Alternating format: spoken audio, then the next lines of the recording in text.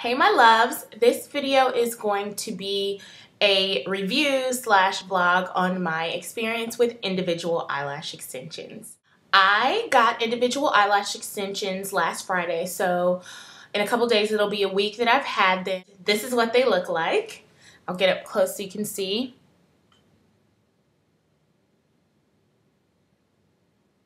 I went and got individual eyelash extensions last week because I had a few big events over the weekend that I wanted to look super duper glam for. For those of you who aren't as familiar with eyelashes, regular strip lashes look like this. And they just have this strip, and you put the glue on the strip and then place the whole strip over your eyelashes.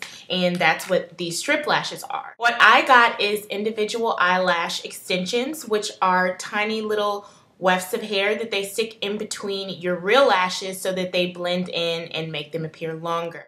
They put the tiny hairs in between my lashes, glued them, and then she put a seal on over them when she was done, and that's pretty much it. It took about 10 minutes, it was painless, and I was out the door. Now for the pros and the cons of these individual eyelash extensions. As far as the pros go, one great thing about these lashes is that they tend to be more natural looking than regular strip lashes.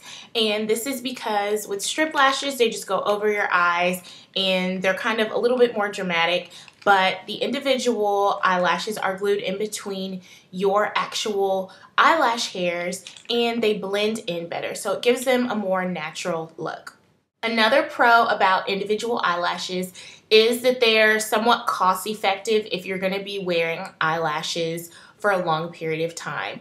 So for example, the strip lashes are about $5 a box, and if you were to wear them on and off and rebuy them for 2 weeks, you would pay much more than you would to pay to get the eyelashes, the individual eyelash extensions put in. It's not expensive either. It's not something that's gonna cost like hundreds of dollars and break the bank. It's very affordable. Another good thing about these individual eyelashes is that they last a very long time.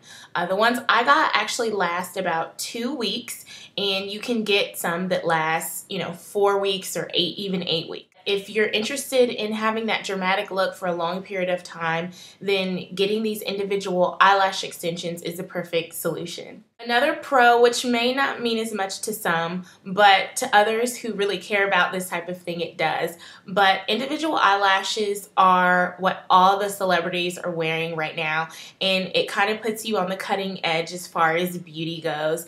It gives you kind of the glam, diva, dramatic look. It's also very convenient because instead of having to adhere the strip lashes to your eyelashes every day or as often as you want to wear them, you don't have to do anything. Once they're on for 2 weeks. You can swim in them, sleep in them, take a shower in them, wash your face, do everything in them. So it kind of saves the hassle of having to switch out your eyelashes every time you want to wear them.